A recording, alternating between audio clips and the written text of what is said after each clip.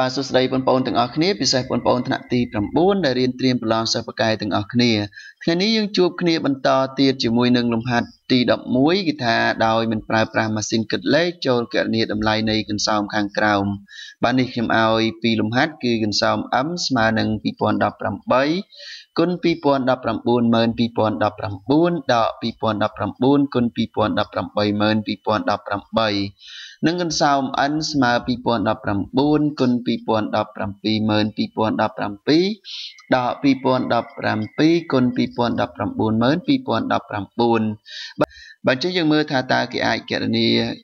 បាទកន្សោមទាំងពីរនេះបានដោយរបៀបណាសូមតាមដានជាមួយខ្ញុំទាំងអស់គ្នាបាទនេះដំណោះស្រាយចំពោះកន្សោម m របស់បើយើងពិនិត្យមើលកន្សោម m របស់យើងនេះបន្តិចគឺឃើញថាវាជាផលដកនៃចំនួន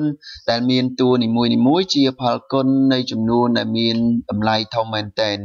អញ្ចឹងគឺគេមិនធ្វើការគណនាកន្សោម m ហ្នឹងដោយគណនាផលគុណរួចធ្វើការគណនាផលដកបន្តនោះទេបើយើងធ្វើបែបហ្នឹងទៅគឺនឹងធ្វើឲ្យយើងចំណាយពេលច្រើននៅក្នុងការគណនាកន្សោមបែបនេះបាទកន្សោមបែបនេះបើអញ្ចឹងយើងគួរតែប្រើវិធីផ្សេងពីនឹងនៅក្នុងការគណនាកន្សោម m នេះបាទវិធីផ្សេងយ៉ាងម៉េចយើងមើលបន្តិចអញ្ចឹងយើងមើលកន្សោម m របស់យើងនេះគឺខ្ញុំអាចសរសេរមកអញ្ចេះបានបាទខ្ញុំអាចសរសេរមកអញ្ចេះបាននេះគឺ2019ម៉ឺននេះបាទ2019ម៉ឺនបូក2019នេះគឺស្មើជាមួយនឹង2019ម៉ឺន2019វិញបាទ2019ម៉ឺន2019វិញខ្ញុំសរសេរអញ្ចេះគឺសំអាងទៅលើឧទាហរណ៍ងាយៗនេះខ្ញុំឧទាហរណ៍តូចនេះគឺបងប្អូនងាយយល់គឺ234គឺច្បាស់ណាស់ខ្ញុំអាចសរសេរស្មើនឹង200បូកឲ្យ34ខ្ញុំលើកឧទាហរណ៍តូចទៅគឺបងប្អូនងាយយល់ជាងបាទងាយយល់ជាងអញ្ចឹងមានន័យថា2019ម៉ឺន2019ក៏អាចសរសេរបានថាស្មើនឹង2019ម៉ឺនបូកជាមួយនឹង2019បានដែរ2019បានដែរដូចគ្នាដែរសម្រាប់2018ម៉ឺន2018នេះគឺយើងអាចសរសេរមកអញ្ចេះបានបើអញ្ចឹងគឺយើងធ្វើការពន្លាតកន្សោមខាងលើនឹងមកយើងទទួលបានប៉ុណ្នេះបាទយើងទទួលបានប៉ុណ្នេះបាទសង្ឃឹមថាបងប្អូននឹងច្បាស់លាស់ទាំងអស់គ្នាហើយចំពោះការពន្លាតកន្សោមងាយៗបែបនេះណាបើអញ្ចឹងបន្ទាប់ពីពន្លាតហើយគឺយើងធ្វើការពិនិត្យបន្តិចគឺតួមួយនេះហើយនិងតួមួយនេះបាទតួមួយនេះយើងមើលតួនេះគឺ2018គុណនឹង2019ម៉ឺនបាទ2019ម៉ឺនហើយនឹងតួមួយនេះគឺ2019គុណ2018ម៉ឺនបងអូនពិនិត្យឃើញយ៉ាងម៉េចយើងអញ្ចឹងបងអូនពិនិត្យមើលឧទាហរណ៍ងាយនេះបន្តិចសិន2គុណនឹង300នេះគឺស្មើនឹង600ហើយ3គុណនឹង200នេះក៏ស្មើនឹង600ពីឧទាហរណ៍ងាយនេះគឺយើងអាចសន្និដ្ឋានបានហើយថា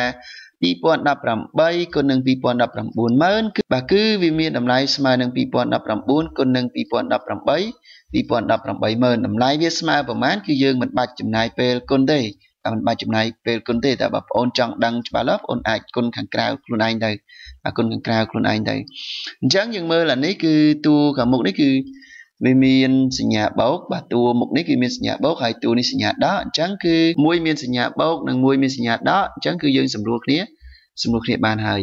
យនឹង2018គុណ2019និង2019គុណ2018គឺមានតម្លៃស្មើគ្នាទេបាទនេះតាមលក្ខណៈមួយនេះគឺប្រមាណវិធីគុណមានលក្ខណៈត្រឡប់បាទមានលក្ខណៈត្រឡប់អញ្ចឹងគឺបាទមួយមានសញ្ញាបូកនិងមួយមានសញ្ញាដកដែរសម្រួលគ្នាទៅអស់ដែរហើយអញ្ចឹងយើងបានកន្សោម m របស់យើងគឺស្មើនឹង0បាទស្មើនឹង0បាទសង្ឃឹមថាបងប្អូននឹងយល់បានទាំងអស់គ្នាបាទឥឡូវដើម្បីឲ្យកាន់តែច្បាស់សូមមើលកន្សោម n មួយទៀតបាទកន្សោម n របស់យើងនេះគឺស្តៀងទៅនឹងកន្សោម m ដែរទេអញ្ចឹងយើងធ្វើការបំបែកដូចកន្សោម m ដែរមកគឺយើងបានប៉ុណ្នេះគឺ2017ម៉ឺន2017នេះគឺយើងអាចសរសេរ2017ម៉ឺនបូក2017និង2019ម៉ឺន2019នេះក៏អាចសរសេរបាន2019ម៉ឺនបូក2019ដែរបាទសរសេរអញ្ចឹងហើយបងប្អូនធ្វើការពន្លាតវាមកគឺបានប៉ុណ្នេះអញ្ចឹងឃើញថាតួមុខគេនេះហើយនឹងតួមួយនេះគឺសម្រួលគ្នាអស់ហើយបាទសម្រួលគ្នាអស់ហើយនឹងតួនេះក៏សម្រួលគ្នាអស់ដែរព្រោះវាជាចំនួនដែលមានតម្លៃស្មើគ្នាបាទសង្ឃឹមថាបងប្អូននឹងយល់បានទាំងអស់គ្នាហើយក៏អាចយកការដោះស្រាយគំរូនេះទៅធ្វើលំហាត់ដែលស្រដៀងនឹងបានដែរ បើមានចំណុចណាមិនយល់ឬក៏មិនទាន់ត្រង់ណាអាចខមមិនសាកសួរខាងក្រោមវីដេអូបានខ្ញុំរីករាយនឹងឆ្លើយជូនអញ្ចឹងគឺដោយសារតែវីដេអូយើងមានរយៈពេលរៀងវែងណាស់ដែរហើយខ្ញុំសូមបញ្ចប់វីដេអូនេះទៅត្រឹមនេះចុះបាទនេះបើចង់បានវីដេអូជាច្រើនទៀតរបស់ខ្ញុំសូមចូលទៅគេហទំព័រ YouTube មួយនេះអរគុណច្រើនសម្រាប់ការតាមដានទស្សនាវីដេអូរបស់ខ្ញុំជួបគ្នានៅវីដេអូភាគបន្ទាប់